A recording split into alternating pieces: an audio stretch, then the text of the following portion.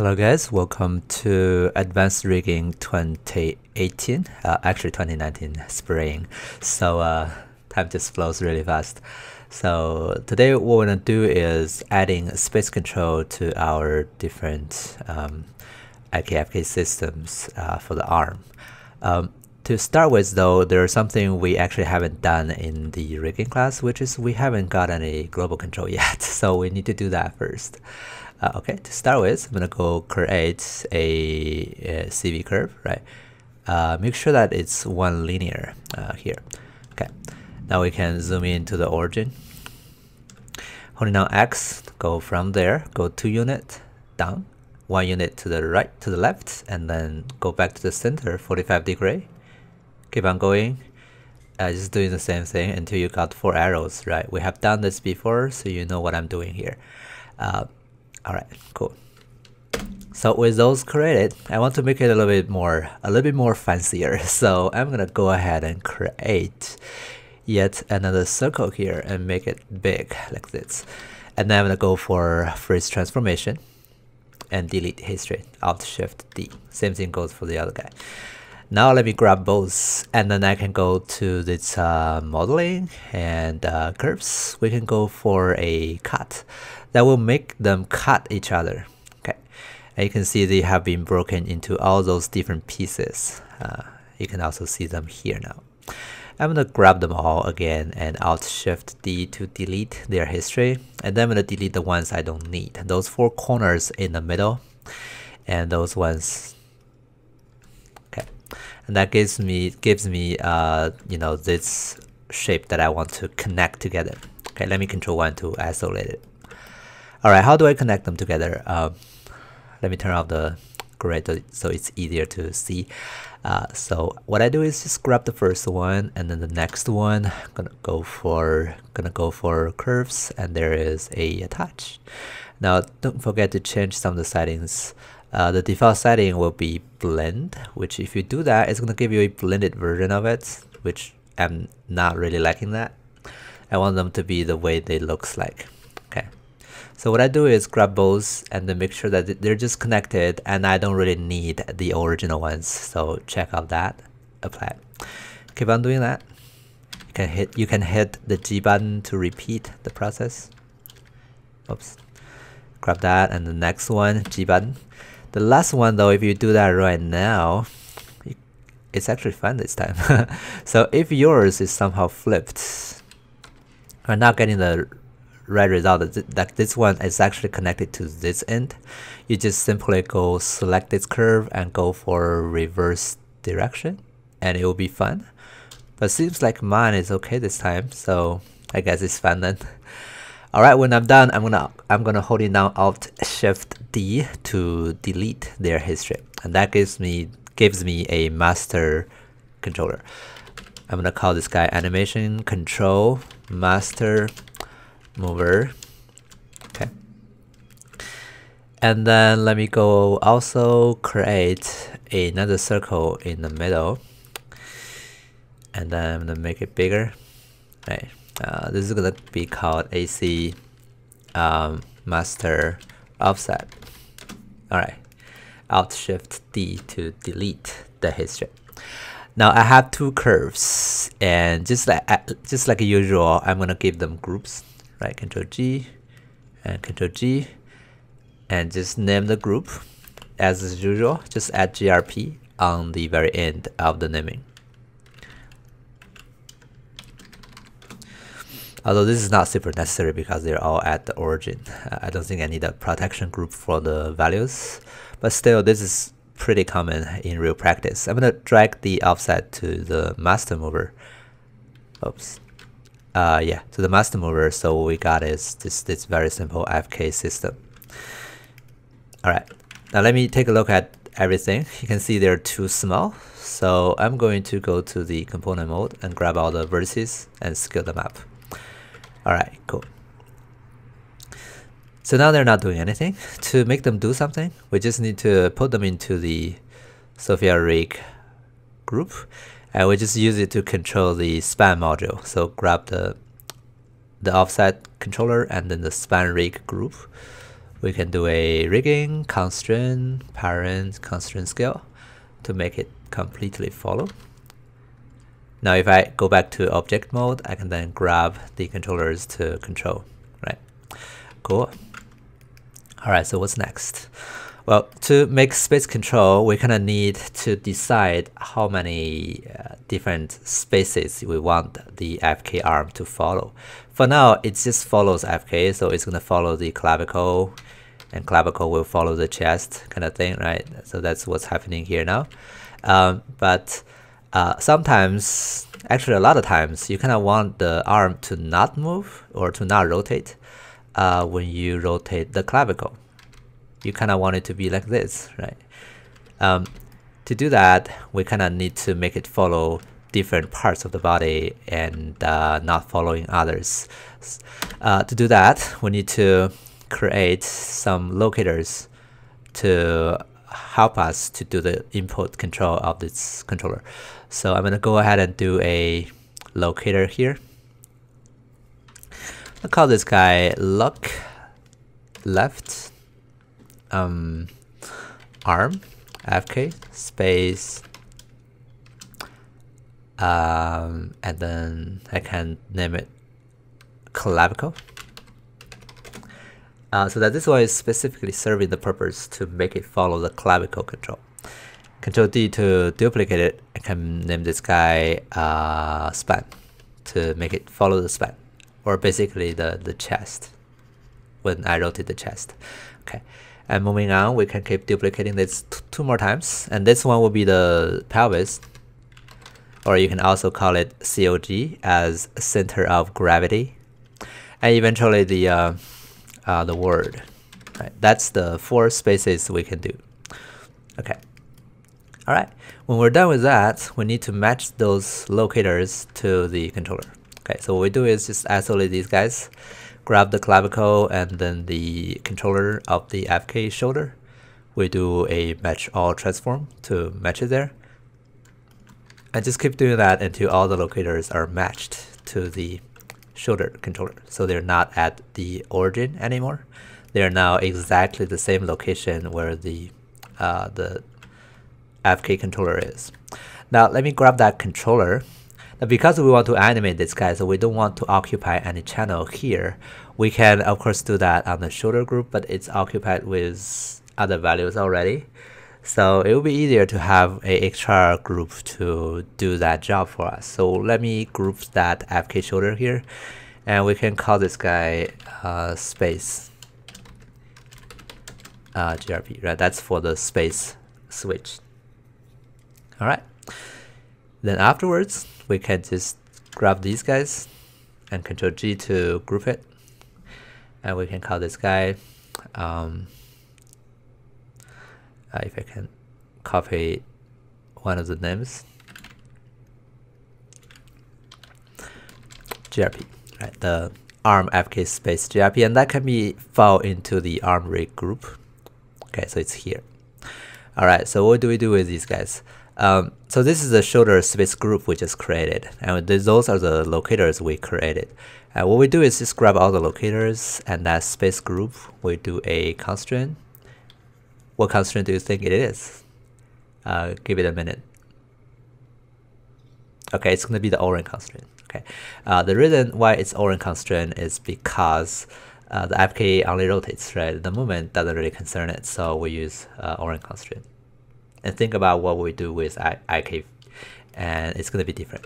Anyway, so let's focus on the FK now. So we have the locators now, and they're having constraint on the group of the FK controller. If you go ahead and try to move the controllers now, you can see they're not quite following at all, because now the locators are taking full control of the FK. None of our other controllers are able to move the FK arm. Now, of course, this is not what we want. We want different controllers to have control if we wanted to do that. That requires us to have an attribute on the controller here to give us a list to choose which one do we want to switch to. All right, to do that, let's just grab the FK shoulder and go add attribute, right? And then we can just add a enum here. Make sure that it's enum. Default setting is float. Change that to enum. You can call this guy parent. That's pretty common in most of the rigs, and sometimes people call that space switch, whatever, but parent is totally fine. And we can go to the enum names and change the first one from green to clavicle. The second one will be the span. And moving on to the third one, you can click on that empty space. This is going to give you a new one, and you can call this guy pelvis, right? And then eventually the last one will be the word. You can add new one if you see fit. Okay, but those are the ones that, and I think minimums they needed at a minimum. Okay, so I'm gonna add those guys. Okay, so we have all those 4 different options. And when I have clavicle, I kind of want the clavicle controller to be able to control the FK. So FK will rotate with the clavicle controller. And because the clavicle controller is the child of the other systems, it's going to follow everything else also. But if I switch this parent to word, then clavicle will not be able to rotate it. But for now, we just added those new attributes. They're not doing anything yet. And now that our controllers are having any control to the locator, which are currently not doing that input for the space group. So first step, what we need to do is make the controls to control the locators. And there are other options like use the binding joint. Okay, it's your choice to either use the binding joint or the controllers. I would like to use the binding joint because that's the one eventually drives the movement of the body. So let me select the root joint and then the locators, right? Control 1 to isolate. What I do here is just grab the clavicle joints and control click on the clavicle locator. Right, I'm gonna do a parent constraint. Make sure that you use the default setting so that it does have maintain offset. They're not at the same location. Okay, moving on to the next, I'm gonna use the chest joint or the last joint on the span actually to control the span locator by using again a parent constraint. Moving on to the pelvis. Pelvis will be this guy, right? This guy will do pelvis control. Okay, G button to repeat parent constraint. And eventually the word will be the global control here, the last one we, the new one we created. And this bigger one will do the parent constraint on the word. So constraint parent. Now notice that we have this offset, so this one is not being able to rotate the arm if you wanted to do that. So that's why this one is useful. Anyway, so we have all those locator now being controlled by those joints. Now you can see if I rotate the clavicle actually rotated this guy a little bit, not a lot, but a little bit. Okay. Because it does actually have a quarter of the inputs because of the constraint we did here that they all have 1, right? So again, the control flow is that the joint will have constraint on the locator have constraint on the group of the controller, which will make the controller follow. Now the last step we have to do then is we want to then say, okay, I want to use my parent attribute here to actually change those weightings so that when I'm in clavicle, I want this one to be having a weighting of 1 and the others will be 0, right? And I guess you have some idea already in mind to make that connection. My way here will be a set driving key. So I'm gonna grab the orange constraint here and do a animation, right? Key set driving key set. The driver will be the controller. Okay, and the driver attribute will be parent. The driven attribute will be these guys. Okay, now let me go here and switch the values to 0 for the other 3, leaving the clavicle to be 1 because here the setting is clavicle, right? And again, let me select all these attributes that I want to make associations, right? And then key it. All right, now if I go ahead and switch it to span, I need to change the span to 1 and the others to 0 and do another key. And just keep on going to pelvis, and the pelvis will be 1 and this one will be 0. Key it. And then eventually to the word, and this guy will be 1 and that's going to be 0. Right, and key it. Alright, so when I switch those values now, those weightings will be changing so that only one of them will be 1 and the others will be 0. Alright, and if I'm now in word mode, that means the weighting of the word is now 1. If I'm in the span, you can see the weighting of the span is 1. Okay, alright, let's test it. So now I'm in span mode, meaning that the clavicle should not be able to control it. Let's try that. You can see now the clavicle is not controlling it. However, the span is able to control it, right? Because it's parented to the span, as you can see here. Okay. Now if we change it to something even higher like the pelvis, and you try the span, you can see span are now no longer able to change it. Okay, change the rotation. But the pelvis is able to do that. Okay, it's able to do that here too, which is not very good. We should actually use this this controller then instead of that. Okay, we should actually go ahead and change that. So what we can do here is go to the node editor. Okay, and